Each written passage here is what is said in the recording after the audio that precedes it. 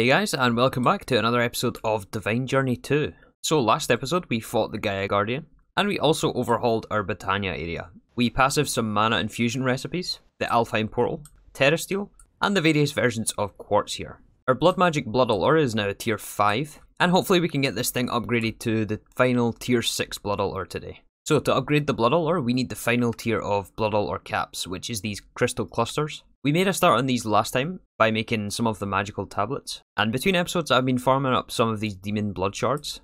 Right now we have 6, and we need a total of 16 of these things to upgrade our Blood Altar. So with our current configuration, because of the lack of Blood Orbs, we can only request one at a time, so I'll keep requesting these throughout the episode, but I don't suspect it'll take too much longer to get the rest of these things. One other thing we do need for these crystal clusters though is this crystal block, and we do have these automated. I thought we would have had enough for this, but if we want to request 4, we're out of electrotine. And currently still the only way for us to get electrotine is to do the Mark of the Fallen Tower ritual. So we have to make sure we have 1,000,000 LP in our network, which we actually don't. Let me go check if the blood orb's in the altar. Oh, it was in the altar here, it's just that I was crafting some more slates, so it did run dry a little bit. So there's a couple of other minor projects I'd like to do to start off with today. And the first one is to upgrade the spiked plate from Evilcraft. This is going to produce a much more efficient yield of blood for our blood infuser. And it looks like we've just maybe got enough to get enough dark gems for this craft. We need 5 of these gem blocks and elementium, which we were blocked by before. But after a little bit of patience, we can finally upgrade our sanguinary pedestal. And we get our quest. Just to double check though, we can't upgrade the spiked plate, can we? No, it doesn't look like it. Well, in any case, this should give us a lot more blood to work with in the future, and I have a feeling we're going to need it. And we've also just hit 1,000,000 life essence in our network, so we need to use the potency core, awakened activation crystal, and we're going to see an explosion any minute now. Oh, that was that was a bit strange. But yeah, more electrotine. So we got just over a stack from that ritual. Once we put it in the applied energistic system, it should all be sent to this little process over here, which will give us the silicon compound that we're after here. Yeah, and we get 6 dust per recipe since we're using this tectonic petroleum. The induction smelter is a little bit slow, but I mean, we're still waiting on blood shards, so. And speaking of blood shards, let's order the next one. So since we fought the Gaia Guardian last episode, let's also fight the Gaia Guardian 2. But to summon this guy, we need a Gaia Spirit ingot. So we got 15 Gaia Spirits from the first boss. We also have the Terrasteel automated, but we do need 4 mystical tablets. And to make these tablets, we need to mana infuse with the Alchemy Catalyst, our magical tablets, which we made last episode. I don't think we crafted all of the purified into magic though. We will have to request 4 of these things. Oh man, that is expensive. And that's just 4 tablets as well. Once we get those, we have to mana infuse them. So I've added them to that little interface down there, which should send it into the dropper and drop it into the mana pool. So we can see our mystical tablet recipe show up. I'm just going to do one of these at a time because it takes a lot of mana. This should drop it any second now. Oh, I think it's just that the vacuum hopper picked it up too quick, so we can add it to the blacklist here. So now when we request mystical tablets, they do actually show up. And I actually used a little bit less mana than I was expecting. So now we can create our Gaia Spirit ingot, get our quest, and with our new multi-shot infinity bow, hopefully we can quite easily take out the Gaia Guardian too. Yep, no problem at all. Man, that was a lot of mobs. But we survived. Even if we are a little bit bruised. So the Gaia Guardian gave us another 30 of his Gaia Spirits and his Dice of Fate. Let's see what we get with this. I think there's 6 different options that we can roll with this dice. I mean, it makes sense, it's a 6-sided die. But we got, oh, the Ring of Odin. I think this gives us extra hearts actually, which is probably one of the best trinkets you can get from this thing. Man, that was really lucky, yeah. Yeah, I think we get 10 extra hearts with this thing. That's awesome. And we also get 3 mystical tablets for the quest, along with some cores here. I'll probably take the potency core since it's used in the blood shards. And yeah, the blood shards we're up to 8 right now. Let's keep requesting some more of these things. So with access to all of these Gaia Spirits, let's encode the recipe for Stellar Alloy. And just a couple of episodes ago, these things seemed 1,000,000 miles away, but yeah, we're making actually pretty decent progress through this now. I was going to upgrade our armor set actually to the Stellar Alloy set, but we have to do a little bit of Bewitchment first. And that is still 2 chapters away, I think. Yeah, it's in chapter 20, and we're just finishing up chapter 18 here. But the rest of the things in this chapter, besides maybe this fake crafter down here, is technically optional. And maybe this. I think we'll have to get into the environmental accumulator. But apart from that, I think all the rest of these things we're just going to come back for a later stage, as in when we need them. For now though, we just have to wait on our blood shards. So these crafts have actually been going quite a while here. We're currently at 11 blood shards. After this one finishes, before we craft any more, let's look at getting the next tier of Mana Spreader to help speed this up a little bit. This is just a Rune of Lust, which is a tier 3 rune, and some Dreamwood. And you know what, since we're upgrading things anyway, let's just add some more Runic Altars. At this point, the Elven cores are very easy to craft for us. We do need some more Incense Altars though, which is some more Gold Promise Acceptors, and I'm really glad that we upgraded our blood production today, because I think we have 80,000 blood, which is exactly enough for this. The plan is to make another 3 Runic Altars. We need 4 more Incense Altars to make another 2 Runic Altars.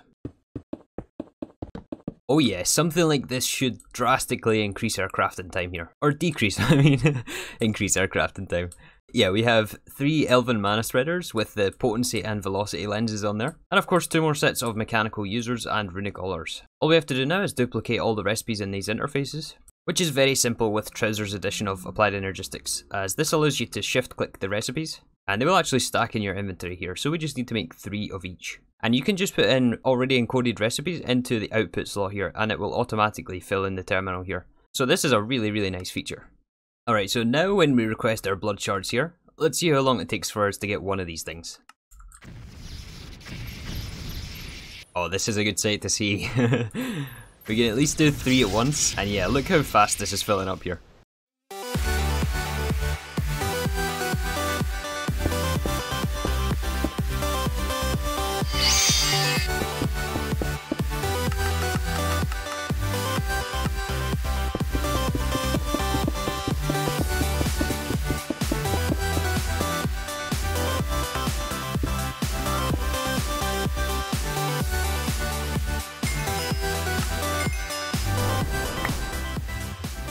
So you might have been expecting us to cut back and having 4 crystal clusters here. Well, that would be in the ideal situation, but some mistakes were made. Currently we have 2 of these crystal clusters crafted, and the rest are in progress here. Basically means that we have to create some more purified tablets. Plus we used 4 for the Gaia Spirit ingots, and I didn't factor that into the counting when I first made the tablets. We are short 7 more magical tablets, which is going to take a while. And I'm actually not even sure we're going to get it this episode. Each of these runic plates takes 200,000 blood to craft into the clean plates. This is going to take many hours, I suspect, so that's probably something we'll get tomorrow, but that's okay. There's still a lot of things we can do before we finish out this chapter. Let's go back 2 chapters to 16, and we'll have a look at setting up some mystical agriculture. So right now I think we've got access actually to the tier 2 and even maybe 3 seeds. Okay, the tier 3 we don't have access to, we need infusion crafting for this. But we can definitely set up tiers 1 and 2. The tier 2 requires the Runic Altar, and the tier 1 is just ender crafting. So the plan for our mystical agriculture is to put it in the void world. So let's start off today by planning out our farms. Oh, and even in this dimension we can't escape the rain. Always raining. So I think for our void base here, we're just going to make everything chunk aligned, and it's going to be purely functional. One of the first things we should set up here though is an applied energistics connection. And so that we can access our main network here, we're going to build the quantum ring. So we'll need 2 link chambers. These are actually fairly cheap in this pack, all things considered. And we'll need 16 quantum rings. So we need 8 quantum rings, and in the center we just need our quantum link chamber. And the reason it's so high in the air is because we're probably going to expand out our main controller. So I would like to leave a little bit of space here. So now we've got our matter condenser, we basically just have to feed this thing trash items. We just have this hooked up with integrated dynamics since it's the fastest item transfer, and this is going to start filling it up with energy. Once this condenser fills up, it will spit out a singularity, and these singularities we can put in our quantum rings to effectively link them together. So that is also going to take a bit of time. There's a lot of patience required today. So to actually farm all of the seeds, we're going to use farming stations from Ender.io. Since we don't yet have access to crop sticks, we can't duplicate any of the seeds we're growing. And they also don't drop seeds when you harvest them either. But when we do gain access to crop sticks, which will only be after we get extreme reactors and also, what is this? Cloud seeds? I think we can do this, but yeah, we need plutonium for this. And that's not going to be for a little while. I think there's still 4 or maybe even 5 chapters before we can get this. So yeah, the farming station can handle 4 seeds each. Let's see how many we're going to need. It looks like we can get away with just doing 4 farming stations to start off with, since we only have the tier 1 and 2. And since we're making more farming stations, we're going to need some more tools for these things. And obviously we'll want to make them unbreaking, so we have to make a bunch of reinforcement modifiers. To make the modifiers we need 1 blank cast and 8 obsidian. And the tools will be made of prosperity shards. The speed for these things doesn't matter, but we are looking for the 2 writable traits, which gives us the extra modifier slots. So yeah, this way it allows us to put the 5 reinforcements on and make the tool unbreakable. Unbreakable, and I'm going to make more of these than we actually need at the moment, since we'll be using them in the future anyway. Uh-oh. I had this on the wrong setting, so it basically, I think it just trashed all of our cobblestone, and I think we're actually down to 0. Yeah, we had several million of this though. Oh, that was a big mistake. But yeah, we did manage to get at least 1 singularity. We have to use some ender dust and TNT, and this will give us 2 quantum entangled singularities. These are basically the same NBT data, which allows us to link the 2 chambers together. So one of them is going to go in this side, and the other one's going to go in this quantum link chamber. So now we have to supply both sides with power. The other side should already be powered through our AE system, but we can give this side a power cell, and we'll also need an energy acceptor on this. Actually, I don't know if we can connect to the center. I think we may have to go to the outside. Let's put some ME cable here. Yeah, it looks like this thing is online. Alright. So if we were to just connect up straight like this to different machines or devices, I don't think this would work as we're still connected to our subnet. Actually, you know what? Having this quantum ring like this is not going to work because we're technically still working off the mainnet. I mean, we could make it work, but it's not as efficient as if we were to come from the subnet here. This really wasn't a great spot for this anyway. Yeah, down here is a little bit more of a suitable location for this. But let me know if you have any better suggestions on the placement of where we could put this. And just as a little test here, we have this hooked up to a P2P connection, which is linked to our main ME controller, and we have a wireless access point. So now we have access to all of our items in the void dimension. So I think to start off with, a little farm configuration like this should suffice, especially since we can't create that many seeds at the moment. And this block in the middle here is the Hydrator. I believe this thing just acts as a tick accelerator for the crops. So now we have to craft our seeds and also make some soil for this farm. And I'm thinking that we actually use this root soil here. So this sort of a setup isn't going to be super fast to begin with, but I guess that's what we're dealing with when we have the 0 statted seeds. But yeah, we only have the 1 essence right now. Let's work on crafting the rest of the seeds we want. And to make all of our seeds, we have to rely on this fun machine, the Ender Crafter. And yeah, unless we make some automation interfaces, these things, which is not going to happen. There's no way to automate this, so we have to just batch craft with this. So yeah, more waiting today. This is only for base crafting seeds. We have to make the tier 1s, and then from that we make all of our different seeds here. And I think we may as well just get 1 of each. So we can make grains of infinity seeds, wooden seeds, seeds of dirt. Oh no, I just destroyed half the base here. I accidentally right clicked with this bound pickaxe and yeah, I made a bit of a mess here. I'm glad that didn't do too much more damage than this. And we're going to make 2 ice seeds, which I believe is the last of the tier 1s. And one of the ice seeds we're going to fluid transpose in water. And this unsurprisingly gives us the water seeds. So that is all of the tier 1 seeds crafted. Of course we're going to make some more, as 1 seed is not going to cut it for some of these ones. But in order to get the tier 2, we need to make Prudentium. And to get Prudentium, we need the infusion crystal, which I guess we only recently got access to via Terra Steel. But at least this thing we only have to make once. Or maybe not actually, the quest says differently. It says they have limited durability, but the tooltip says it's unlimited. So I guess we'll see which one is correct here. So yeah, it's 4 Inferium Essence to upgrade to Prudentium. And it looks like this does have unlimited durability. Alright, that's pretty nice. Well, I guess we can encode applied energistics recipes for this, since you can only use the Inferium one to craft Prudentium, and we don't have access to the Master Infusion Crystal yet. But once we do have access to the Master Infusion, I don't think applied energistics will let us do looped crafting like that. So we'll have to probably swap it out with a crafter. And speaking of crafter, we have no more interface slots again. Yeah, this thing is filling up quick. And that's us filled up 3 of these crafting trees. So I guess that means we have to start another crafting tree. Let's see how long this one lasts. And we may end up having to put them on this side of the room, or maybe even expand downwards to add some more crafting capabilities. Although by this point, a lot of the stuff that we used to have recipes for is now on passive, so we could probably purge some of the pattern slots that we have. Although it's nice to be able to keep some of the on-demand recipes, just in case we are lacking a bit on passive resources. And yeah, the tier 2 seed we can just encode for the Runic Altar. This should actually be 10 times faster than the Ender Crafter as well. And we've actually filled up all of the available pattern slots on these ME interfaces for the Runic Altar. It's so nice to be able to have these expansion cards. Can't imagine going back to a pack without these things now. Oh yeah, that's really quick to craft. Especially considering the amount of mana these things take. Cyclops getting damaged there. So yeah, with the tier 2 there's a lot more options that we have available to us. And again, we'll probably want all of these things. Although that is a lot of crafting, to be honest.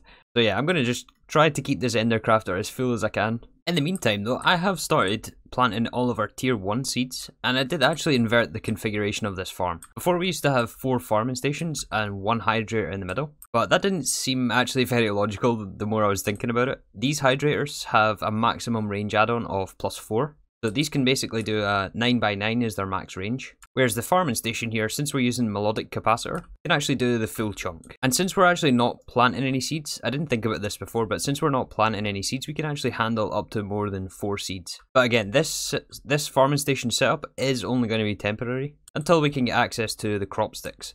But at least now that we have this set up, we're going to build up a small buffer of these mystical agriculture essences. And we also have the basic infrastructure set up in the void dimension. So the outputs just come from the bottom of the farming station there, on item conduits, into a drawer controller, and we have a storage bus connected to our AE network here. So with these essences, eventually we'll want to have dedicated crafters to craft them into the various types of materials that we can get from each essence. Probably on site here at the void base. But for now we'll make sure we chunk load this, and we'll keep coming back to this setup over multiple episodes. And just a quick progress report on our crystal clusters, we have still 9 runic plates to craft, which is around 1.8 million millibuckets of blood. But you know what, I might actually just go and farm this. So I upgraded the blood extractor to hold 450,000, so this obviously is way faster than waiting on our spikes. Yeah, so that was about 10 minutes to get 350,000 blood. I think I'm actually just going to farm out the rest here. Yeah, 6 plates to go here. So many mobs here.